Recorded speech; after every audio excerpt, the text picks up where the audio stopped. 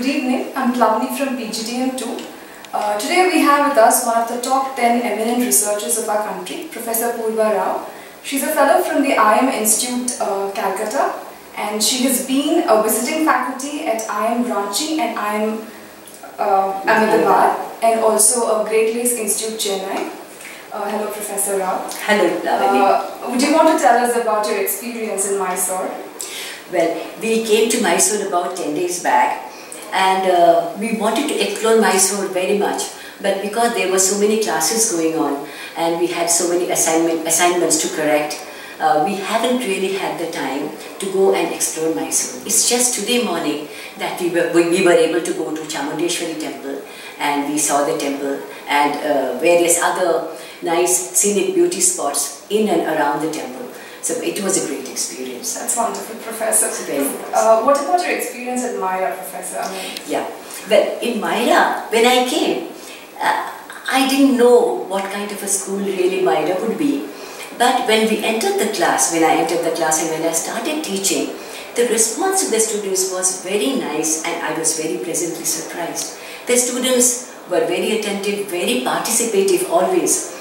And actually, after so many years, we kind of understand when the students are following or not following. So looking at them, looking at MYRA students, I realized that they were following what I was saying, and they were ready to relate to the application areas in management also. So for me, it was very gratifying.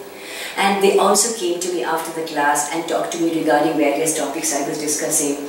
They asked about the projects. So it was a very nice surprise for me, and I'm very happy with the students here. Thank you, Professor. Professor, you've taken classes in Philippines. So, how different is the classroom, the students here, and how are they different there? Like, what are some significant observations you made? Well, in the Philippines, I would say the students, well, it was a much bigger class in the Philippines. There, we follow a case method of teaching. So, students are required to participate in the class, and we teach. We do not really lecture. We learn through the case method, in the sense that we learn from discussing with each other, with the professor and with the students. So to that extent, it was a different learning environment.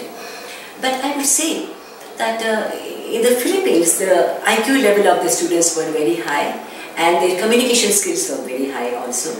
But here, the MYRA students, I think, were, well, if I can say that, even better than Philippines.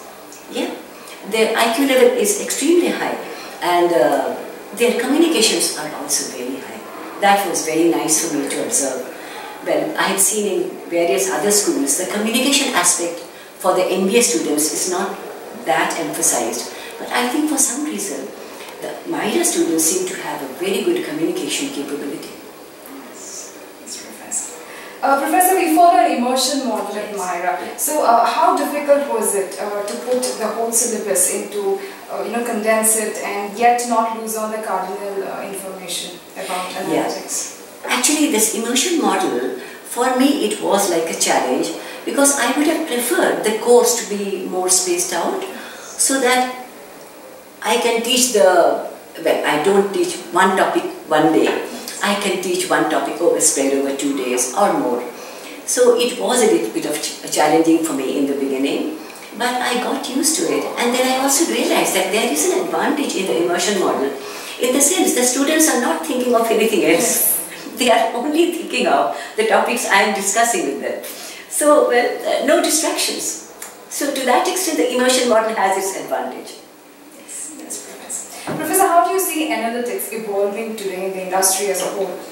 Well, analytics has become such an important field now. Even 2-3 years back, it wasn't this important, but now it's so important. So many companies are trying to apply analytics for honing their decision-making strategies. So it is a great upcoming field, and we want our students to be totally competent and capable in the field of analytics. So we have given them a lot of modeling approaches and techniques and computer software, so that they are able to do very well in the field of analytics. But there is still a lot more to do. In the sense, I would like the students to pursue thinking of analytics even after they graduate. Whenever they get a chance, they can apply analytical modeling to the business decision making. so that they get, so that they are able to help the companies even better. Professor, you've authored a book called Business Analytics and Application Focus. Yes. Could you just elaborate on that, like how important it is for an analytics student if he or she goes through that book? What kind of inputs would one get? Like, is it classroom teaching what you've incorporated there, or is it like, yeah? Well, the book really started from my class notes. Well, I was once sitting in the Philippines in my office, and then the publishers, they came and said, asked me to write a book, and I said I didn't have time.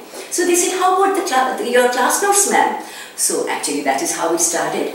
So it started with the theory behind all the modeling approaches. Then I found various application areas which I was talking to the students in the classroom, but I wrote them down and put them down in the book. And that is how the book is now. It has gone, well, a revision also.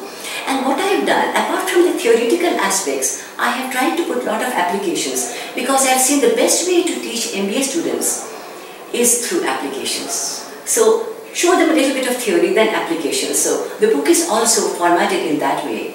A lot of applications, and many of the applications have been carried out by the students themselves, so they can relate to it very well. Professor, since our batch, the 2015 batch, is going to be graduating very soon, so for the students who are keen on pursuing analytics as their industry domain, what are the few skills would they have to hone before getting into the analytic industry?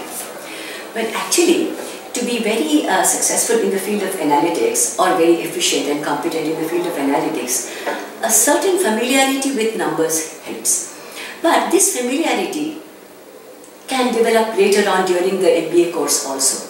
So to hone their skills and hone the competencies on the part of the students so that they are able to contribute more in the field of analytics, I would say after the classrooms are done, after their classroom exercise is finished, then they can go to the internet, and actually what I would tell them, that for each topic, let's say for logistic regression, they can at least download 5 white papers or 5 PDF files and read them up thoroughly. I mean, not small papers, but extensive papers.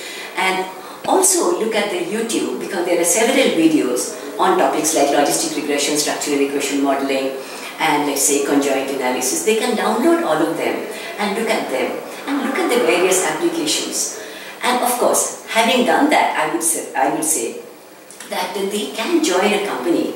It doesn't have to be a big company, it can be a small to medium company, but the company who's actually applying analytics in the industry. So for 1 or 2 years, students can really stay with the company, learn what they are doing, and that would give them a wonderful exposure as to how analytics can help Indian industries today. So after 1 or 2 years, when they are more capable, then they can join in a bigger capacity in a larger company. But for the moment, just after graduating, even a small company, a startup, would really help them in the field of analytics. So that is what I tell them, and of course my best wishes to them, and I know they will do very well. Thank you so much, Professor. It was a delight to have you in class. Thank you.